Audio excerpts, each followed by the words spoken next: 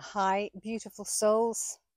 Today I'm sharing a little light on connection, the true connection that we have with all things, with all beings, with all life. The connection that we feel when we witness a bird singing in a tree, the connection that we feel when somebody shares a delightful story with us and you see the joy in their face in the sharing and the joy in your heart as you're receiving. That pure connection that comes without trying, without forcing, just allowing, just being, with open-heartedness, appreciating life, living in the stream of life, without judgment, just being. This connection is available to each and every one of us. Occasionally it may evade us when we get too entangled with our ego minds, but when we come back to the present moment and we just rest there and just breathe there and just allow ourselves to exist from that space, then our connection automatically opens up again to the fields of joy, stream of life, the flow of wonderment.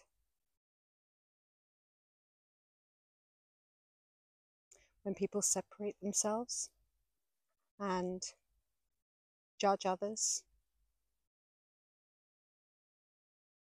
see others as being different from them, and criticizing that, then we close down this beautiful, wonderful space of connection. We close it down automatically because we close our hearts. We put a heart wall around our hearts. The only way to keep the heart wall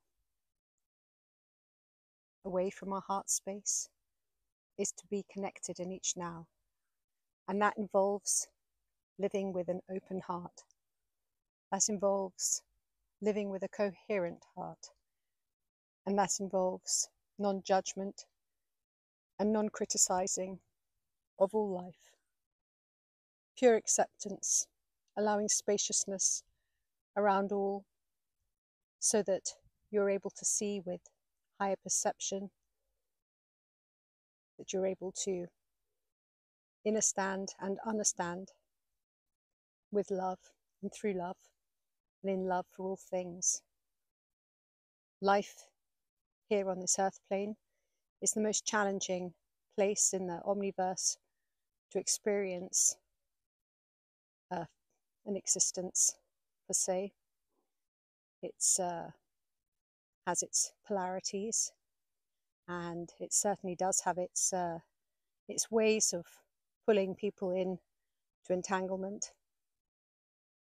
And that's the whole point of the fun. That's the fun, believe it or not. We came here to experience that so that we could be masters of the physical body.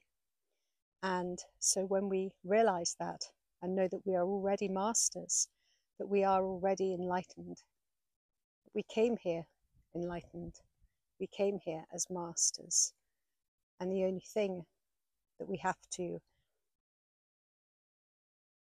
make good with whilst here is keeping our heart spaces open, keeping that pure connection with all life, living in the stream of gratitude for being here right now and witnessing everything from a place of spaciousness. Actually, life is really pretty easy. It's not at all complicated. We've made it very complicated over the years, thousands upon thousands of years of entanglements, and you just can let that all go. You don't even have to play in those realms of understanding why you did this or why you did that. And just let it go. Just let it all go and fall away. And just come back to being in a place of presence. allowing your connection to fully be engaged with all life,